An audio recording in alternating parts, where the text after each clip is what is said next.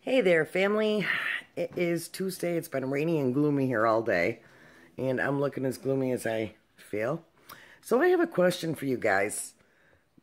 I know this is going to sound kind of bizarre and kind of sound strange and stuff, but how many of you guys with Bartonella have a spotless house? Well, guys, it is the warmest day so far this year. It is going to be up into the 80s today here in New York, supposedly. And I don't have good news.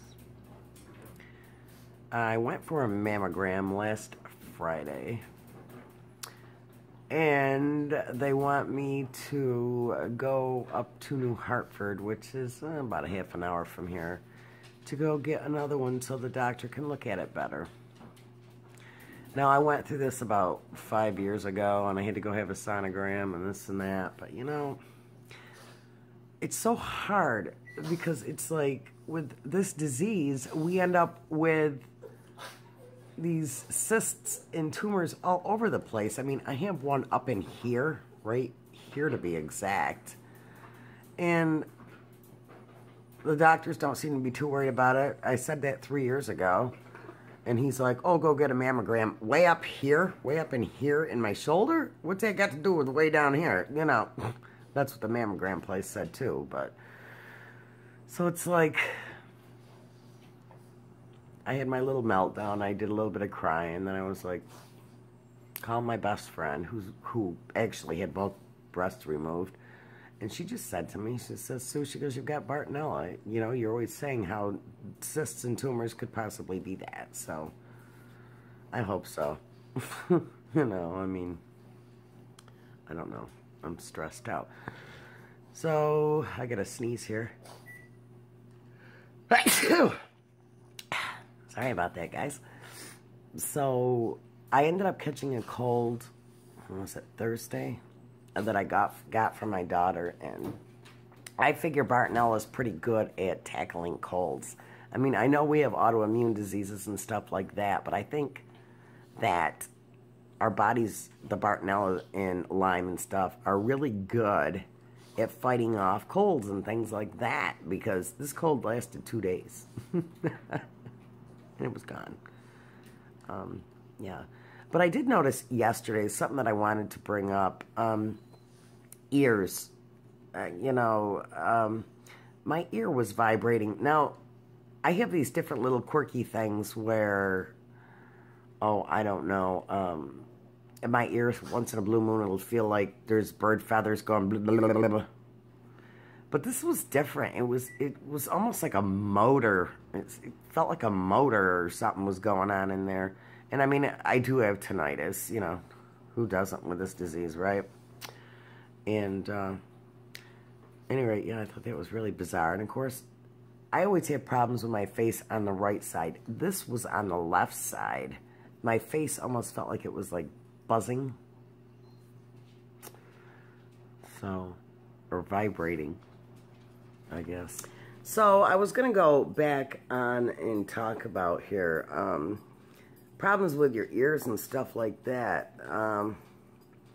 Does anybody have like labyrinthitis or a slow running labyrinth? One of the people on here had mentioned that in a private message. Kind of like, well, you know, how we're always dizzy and all that and stuff. Has anybody ever been tested for that?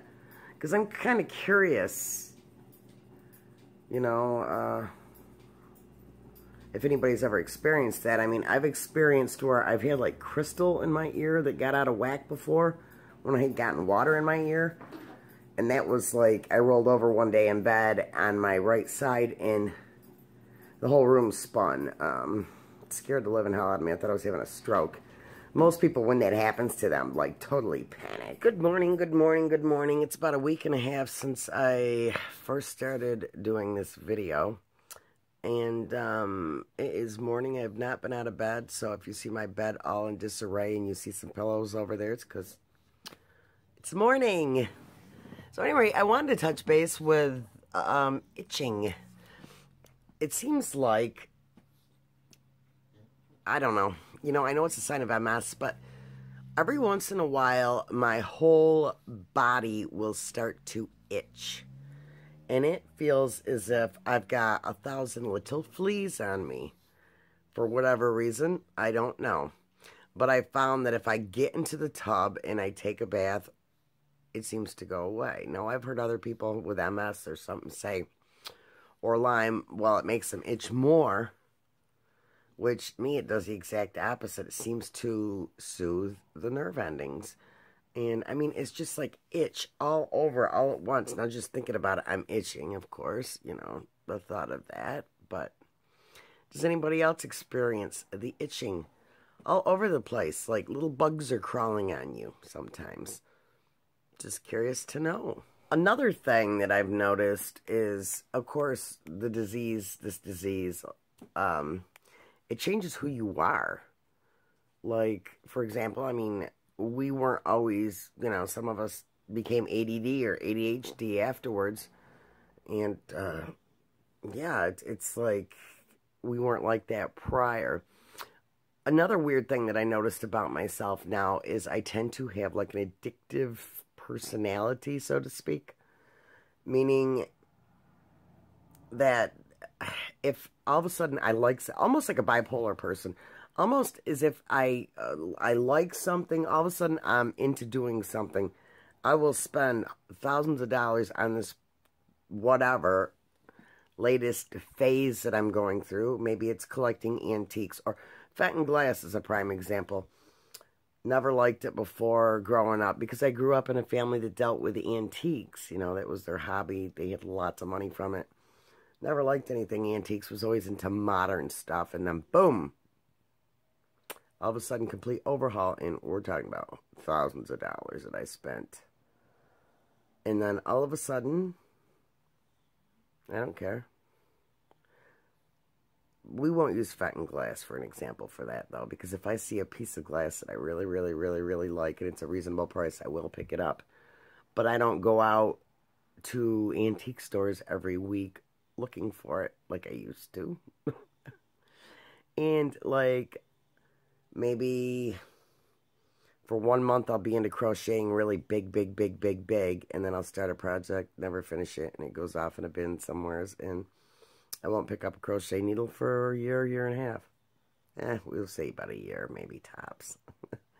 But yeah, does anybody else also have like those strange quirks about where at one time you were one way, and then as you got more and more into the disease and it got more chronic, did your personalities change?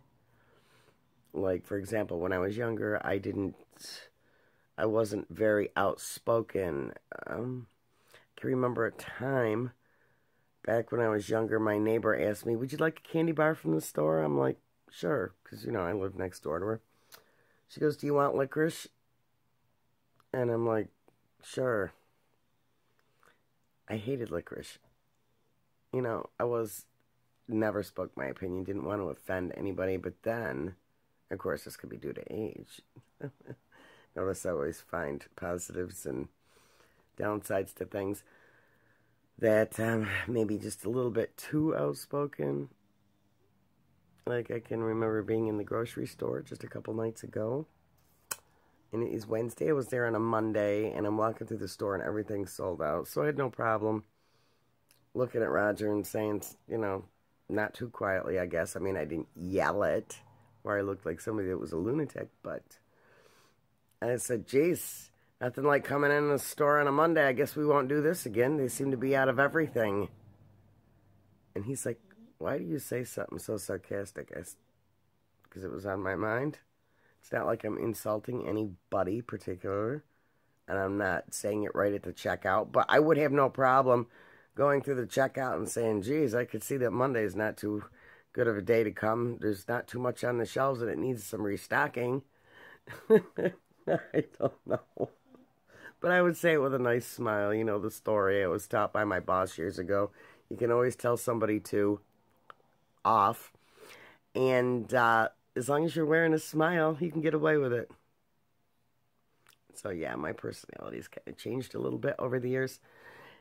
At any rate, I'm going to close this video here because I have been rambling, and I have been really busy lately working on my son's graduation stuff, and the whole 9 yards. One other thing quick before I go, because I see my hands flashing around. Take note that I haven't repolished them in a while and how short they are. I get these nails every so often. See how they're chipped? They start peeling in between, and they separate in like layers. I don't know. Hormones, Lyme, Bartonella. It's really hard to really talk about Lyme disease, Bartonella, any kind of co-infection, because let's face it, everything can be pointed at Lyme and Bartonella, and co-infections and obesity and all that, the whole slew of things. It just seems that it attacks your whole body.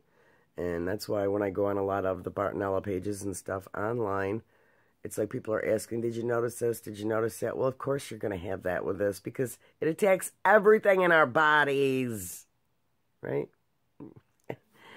All right, guys. I hope this is finding you well. For those of you that are celebrating Easter, I hope you guys have a wonderful Easter with your families or by yourself or whatever it is that you do on the holiday. Until the next video, when hopefully I have a little bit more to talk about and I look a little bit more presentable and care about what I look like, I shall bid you guys a farewell. I love you, and I will catch all of you soon.